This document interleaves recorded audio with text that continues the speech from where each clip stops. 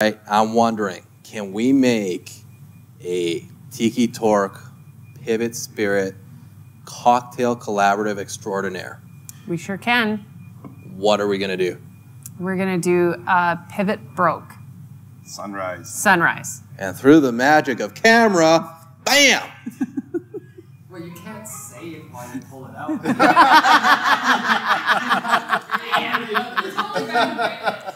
You know what I mean, though? No. Like, if you're saying a sentence, we can't clip that sentence. You have to do it quietly.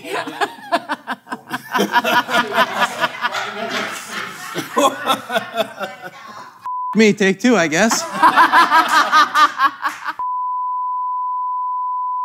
Hey folks, welcome to the show. We got a real special episode. Scott's away at the Edmonton Comedy Festival because he's a real comedian. So you get me, Juan from Cerveza City, as your guest host. Today I'm joined by Lars and Rochelle from Pivot Spirits. This is Distillery City.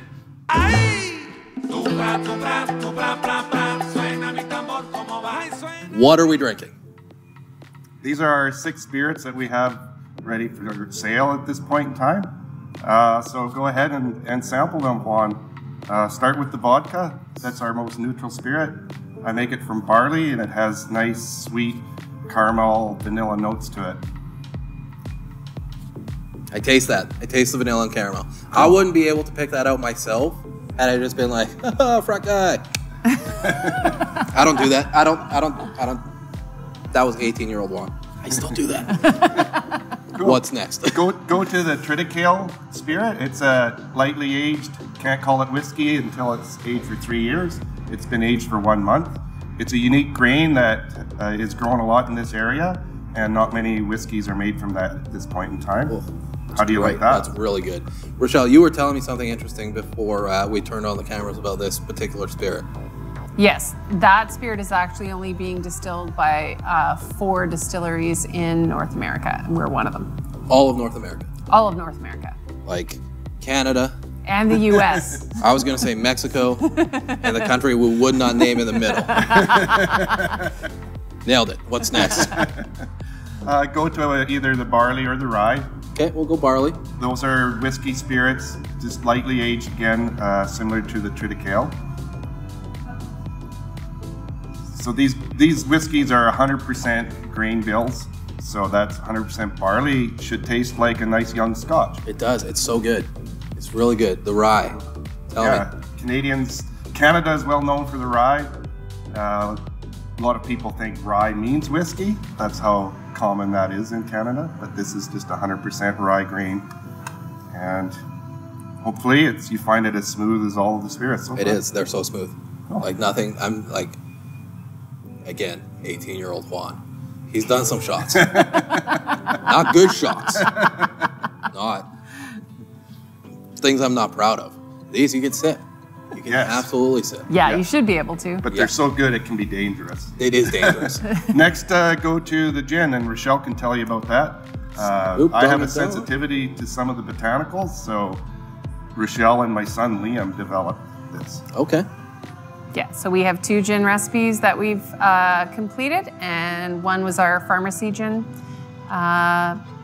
which is a contemporary gin, and the next one is our winter gin, which is like Christmas in a glass. Christmas in a glass.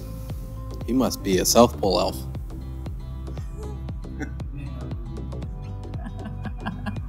No? You said elf. Elf. Ah, nailed it. There you go. It's Rochelle's favorite movie. I love that movie.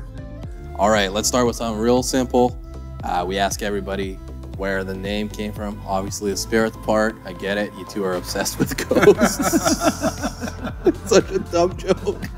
Oh, I hate it anyways. Where did the pivot part of Pivot Spirits come from? Well, actually, the spirits part is because we're spiritual. Oh. But we wanted to recognize people's spirituality. Right. Yeah. Because it could have been just Yeah, I'm like, right? it's not true. I don't believe it. And the pivot, it was one of the ideas of many I had that Rochelle was not agreeing to, but when I mentioned pivot to her, she immediately said yes. And to me, it was because all the crops that I grow that I'm distilling are grown under pivot irrigation systems. So I wanted to play on an agricultural type of theme. And for Rochelle, it was more than that. It had to do with, you know, businesses having to pivot their plans and production and finances, and to run any successful business, you have to do, you know, a lot of pivoting. Of course. It had more to do with trying to get him to stop farming and doing something else, but that's just my take. Pivot into alcohol. It's a good way to pivot. Yeah, that was a big pivot. I mean, I tell you. Michael Jordan should have pivoted into... I am a basketball lover, dude. Oh, nice. Nailed that one. Nailed it.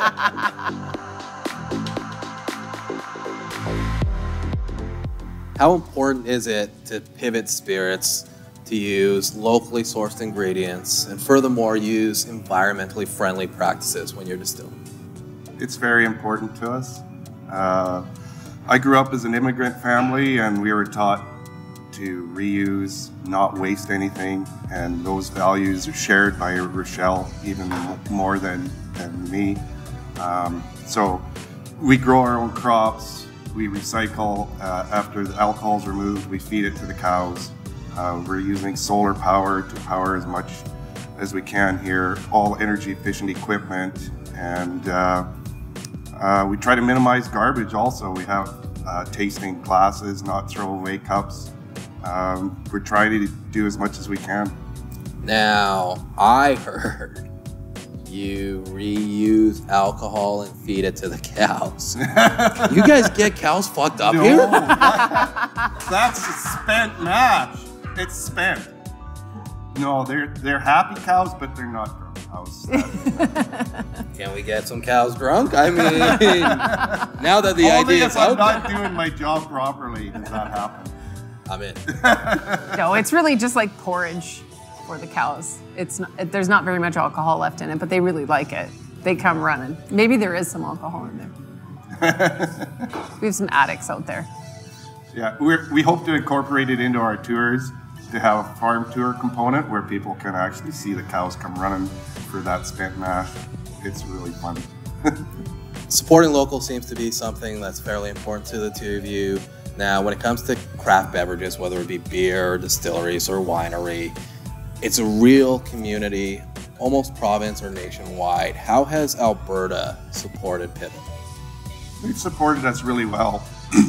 We were thinking our initial community might be just southern Alberta, especially the irrigation area that we live in and involved in. But maybe it's COVID has helped that people are traveling through the province more, but I'm overwhelmed by the people coming here, stopping through.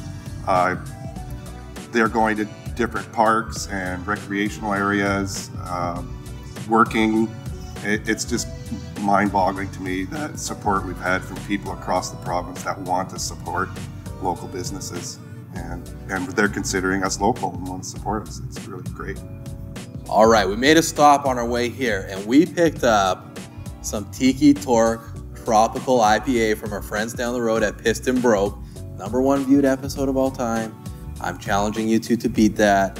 Take that, Craig. Can we collaborate and make a Tiki Torque Pivot Spirits cocktail? Yes, we can. What are we gonna do? We're gonna do a Pivot Broke Sunrise. And now, through the magic of camera editing, whoa-bam! The Pivot Broke Sunrise.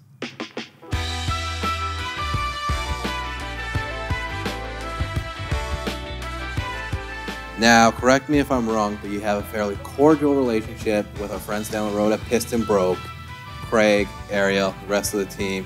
3 words, describe them. Genuine. Poisonous. Wait, pause. Fun, I get. I was there. We got drunk. Ooh, but did you get poisoned? Yeah, that's what I want to get to. Explain. We were there having some drinks, and we like beer, so I feel confident in the amount of beer that we can drink, and we left that place poisoned. Like, not remembering how we got home, sleeping by 9, projectile vomiting shortly after. Yeah, I've met Ariel and Craig. That sounds about right. That's about accurate.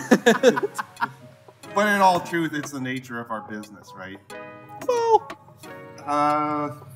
you know, I deal in ethanol, and it's a good alcohol, not like methanol and acetone. Like, I cut those out. But even if you drink enough ethanol, you'll get poisoned. So. Shit, yeah. On that happy note, cheers.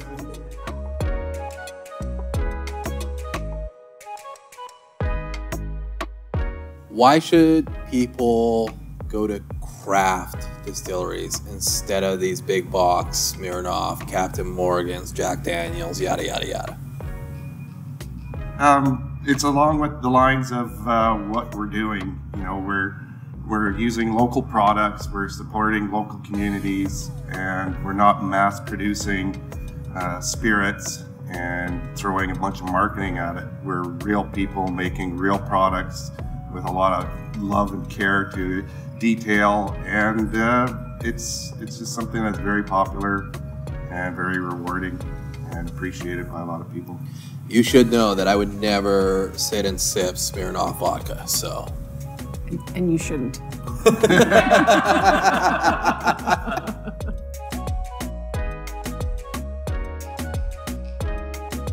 Why did you choose pizza to be the focal food point to pair with your spirits? Because word on the street is, and I can now confirm, the pizza is the shit. I thought you said it's the shits. Singular, not plural. Oh, okay. That's a good thing. Sorry, Yeah. that's too hip. Anyways, Yeah, please. for me anyway. Honestly, we weren't really planning to do the restaurant side of all this. I totally envisioned our distillery just being a little spot in our garage. And yet it's come to this. Because we live in a small, remote area of southern Alberta, we really needed a reason for people to come here and visit us, enjoy our spirits, and then also come again. And so we needed to make some really good food, and really pizza was just an idea that we had so that people would come and have something to eat and come and visit us and taste our spirits. And it ended up that we played around with our pizza recipe and our dough recipe enough that we really started to nail some good food here, and everyone likes it, so. Now, this is a grind for me. There is a massive debate. Pineapple on pizza, yay or nay? But you guys said, okay, we're putting pickles on this bitch. That's right. Amazing. Where did that idea come from? This is how we're gonna market this distillery, by the way. Pickles on pizza. Well, that's actually kind of a new thing. We do a wild card pizza every week, and so we're constantly changing our menu, and we just like make up stuff. And so Rochelle puts a lot of pressure on me and the staff to come up with new ideas for new pizzas, new cocktails, and that was one of the ones. Yeah, I can't come up with a joke a week, let alone a pizza people want to buy. Okay. yeah, we do every week. We're on like week 32 of wild card week pizza, and you're like, pickles, and it works. Yes, yeah, it does. It's great. That came from my daughter. That's her. So everyone's really chiming in on some interesting stuff that we can do with pizzas, and it's really working for us because people come just to see what our wild card is. When Rochelle asks me, I say, let's leave it the same for 2 weeks. But it is cool. We can bring back the successful ones and the ones that people ask for. And so Definitely. It's a fun deal. I want to talk a little bit more about the winter gin because this episode is airing in December. It's winter time. Now, we're not filming in December, but I'm sure I definitely screwed ourselves over, and we're going to have to drive back to Calgary in a winter storm. When I wrote this, I had no idea. It is the first big snowfall tonight. Go me. That's on me. How do you avoid something so great as gin and something so crappy like winter and not having a negative connotation on your spirit? The name of our spirit is Winter Gin because we're just kind of avoiding the word Christmas gin because Christmas is really only a couple months, but winter is literally 7 months in this country. So we just want to keep it on the shelf a little bit longer, and it's very seasonal. So that's why we kind of named it, not to like associate with horrible weather or anything. I think people can appreciate that we have winters here. We have to accept that, and this is just a fun gin that you can just like curl up in front of the fireplace and make some cocktails, have your friends over, and do all the fun things that you do in the wintertime. For the folks that are watching and thinking of traveling here, we have winters that literally last 7 months, come between like June and August.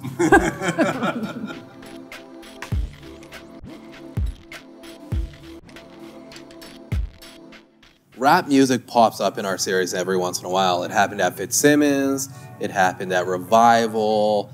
It happened at Piston Broke. Ariel sang and rapped a Nelly song. That happened. Now, I need you to explain a Lizzo line for me from her hit song in 2017, Water Me. The line goes, I'm so pretty and so ditty. When these boys be after kitty, I just snap and pivot. What you talking about? I really don't know. But I'm glad you brought my attention to that song because I've been looking for a theme song for our distillery. So I had a carpenter who did a lot of work for us here, Revolution Builders. And I was like, I asked him, do you have a theme song for your company? He's like, no. And I said, well, that Evolution Revolution song by Monster Truck, man, that's your song. And he's like, I don't know what you're talking about. But now, I didn't know that there was any song that had pivot in it. So I'm not sure why she's pivoting, but I'm glad she's talking about it because that's a cool song. I got your marketing campaign. Snap and pivot. Snap. That's not what she meant. I'm guessing not.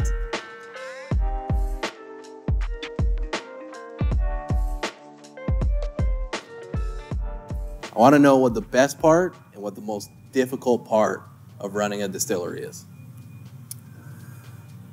The best part is being our own bosses. And Your voice traveled like 3 octaves. it did it.